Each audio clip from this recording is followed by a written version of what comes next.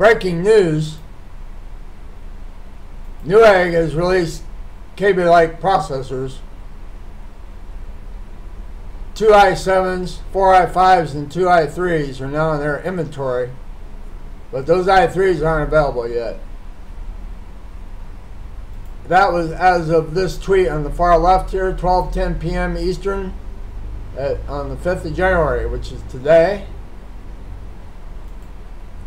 7320 is a locked part and won't be available until the 16th. $170. But I recommend that you get the unlocked part if you must have an i3. Get an unlocked part because it's not that much more expensive. But you have to wait till the end of the month for that. For you gamers, 7600K, $250. i7s, gamers who stream and video edit, $349.99 right now at Newegg. When you're done watching my video, put it on order right now. And I don't get any money for it, but I recommend that you get it if you're an editor, a gamer and slash editor, streamer.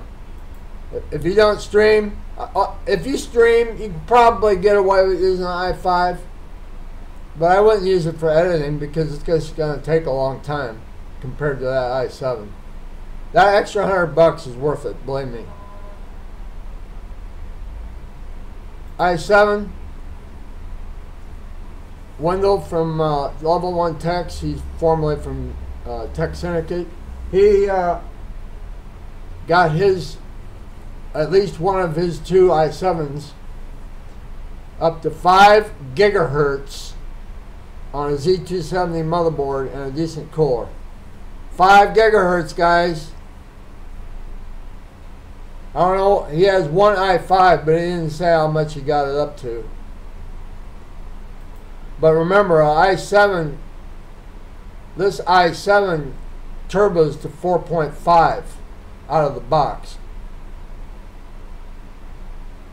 I think this i5 only does 4.2 turboed.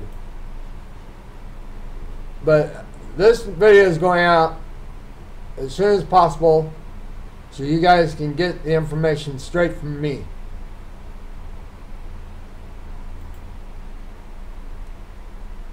DDT out.